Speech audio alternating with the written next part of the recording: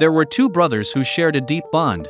However, one day, during their youth, the younger brother uttered words that deeply wounded his older sibling. This caused a rift between them, leading to a prolonged period of silence between the two. Eventually, the older brother was called to serve in a war, and tragically, he never returned. Left behind were his wife and son, who endured the sorrow of his absence as the years passed by. As time went on, the son stumbled upon an old photograph of his father alongside another man, as well as a letter containing an address and a heartfelt note. Intrigued, he decided to pay a visit to the indicated address. Upon knocking on the door, a man greeted him, inquiring about his identity and the reason for his visit.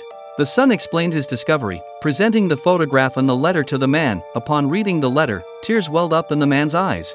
The note, written by his long-lost brother, expressed love and forgiveness, acknowledging the brotherly bond that had once been strained.